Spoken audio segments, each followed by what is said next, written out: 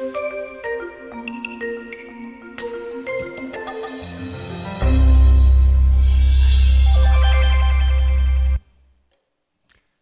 good morning. And I'd like to start from one very simple question.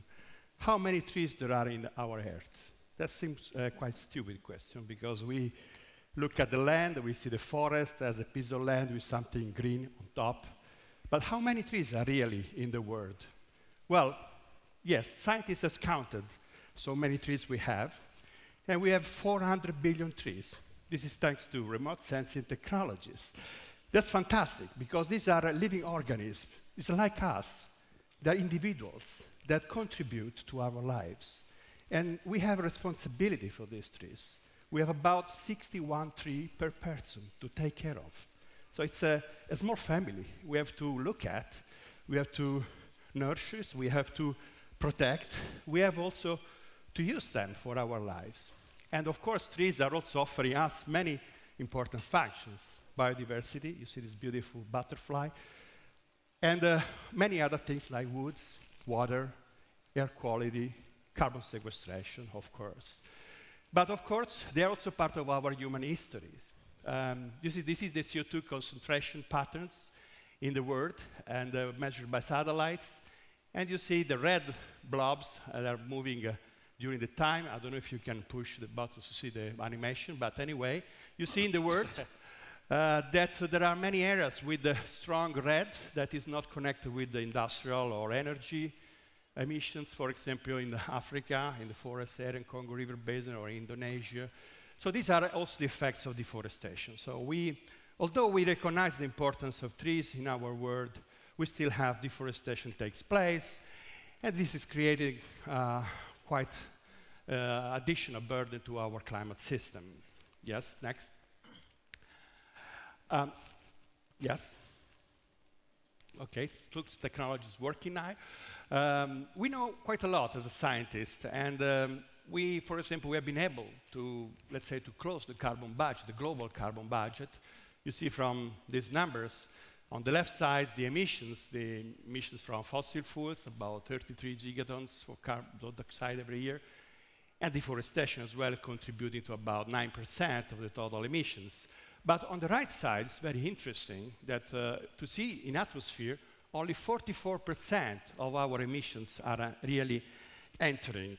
The rest, about 56%, is taken up by two important natural systems. Forests, of course, 30%, and oceans, 26%. So forests are playing a fundamental role today because we are emitting more carbon in the atmosphere, we are increasing carbon dioxide concentration, but it will be even worse without forests. You will have about a double of CO2 concentration without forests and oceans. So this is an important value for us.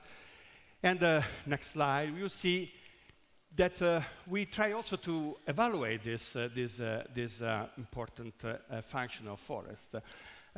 This is, for example, looking at what is called social cost of carbon. What is it? I mean, imagine if you have climate change occurring in the planet, and you have a lot of disasters, impacts on economic sectors, and some economists recently have started to understand how much this will be, this cost, the damages of climate change. And we call this a social cost of carbon. So per tons of carbon, how much this will cost for us in the future. And if you take the forest carbon sequestration functions, you can estimate that globally and per year, we have something in the order of $470 billion. It's roughly the same amount of the economic GDP of forest sector. So we double the value of forest just by the carbon sequestration functions. Of course, deforestation is going to reduce these potentials of carbon, and as been said before, we now have good track, especially by scientists, and Brazil is an example of a really very powerful way to detect deforestation trends. And we have been quite lucky in the last 10 years or so that deforestation has been reduced. Thanks to governments, thanks to you guys, thanks to the NGOs, thanks to the civil society, thanks to FAO agencies. Everybody has put a little thing in this big challenge of reducing deforestation. However, the last 2 years, these are very recent numbers, things are been going a little bit up. So the situation is not safe. So we are not safe, the forest. We have not really reached what we want to reach to stabilize carbon emission due to deforestation. So there is some more work to do in that. And this is why, of course, we have to believe in what has been created in the last almost 20 years. The RED Plus has important mechanisms. Everybody of us, I see here many people, good friends, have been working hard to have this instrument in place. So we have to really reinforce that, we have to believe in that, but we have to also implement in real practices. So that's one thing, but the other thing that also scares a little bit us is how much stable will the carbon in the forest in the future, how much this function will be protected for a century or so. That is the time we need really to save our humankind. And climate change is occurring everywhere. 2015 was the warmest year since 1880, so it's really every year, basically since 2000, is becoming a world record for global warming. And you see this global warming is spreading all over the world, of course, mostly in some areas like in the boreals or the tropics, has an important impact on our forest lives. Next. And what we are scared, and we are scientists, we are discovering this new emergent problem. And I want to really push on that, because it's an emerging problem of mortalities that we see in individual trees everywhere now in the world. It's like a kind of general virus that spread all over the world that is related to climate change. So there are strong belief that there are drought, heat-induced stresses, and still is very unknown in terms of the mechanism, the processes, the biological mechanisms involved. So it's something that is going on. There are many places you see in the world where these are areas where there's been detected mortalities, unusual mortalities.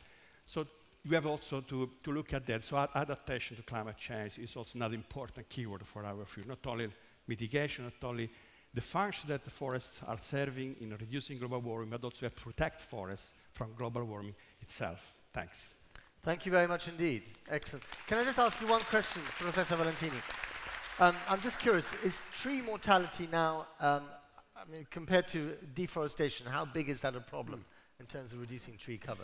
Well, this is not yet exactly quantified, because this is really recent trends, recent numbers. Right. But there are many areas, for example, that 20%, 30% of forest has been hit by mortality. That's a lot. Okay. Yeah. Professor Valentini, thank you very much.